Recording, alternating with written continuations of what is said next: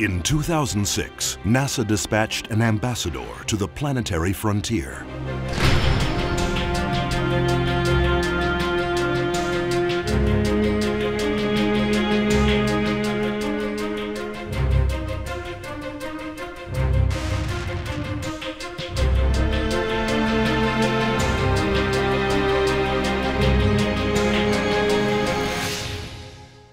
The New Horizons spacecraft is now halfway between Earth and Pluto, on approach for a dramatic flight past the icy planet and its moons in July 2015.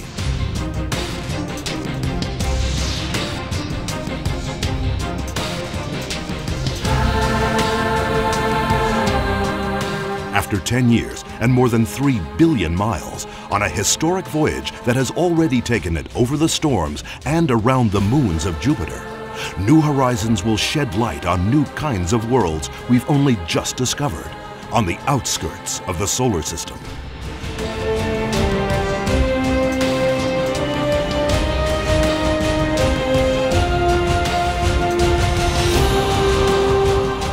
Pluto gets closer by the day, and New Horizons continues into rare territory, as just the 5th probe to traverse interplanetary space so far from the Sun, and the first to travel so far to reach a new planet for exploration.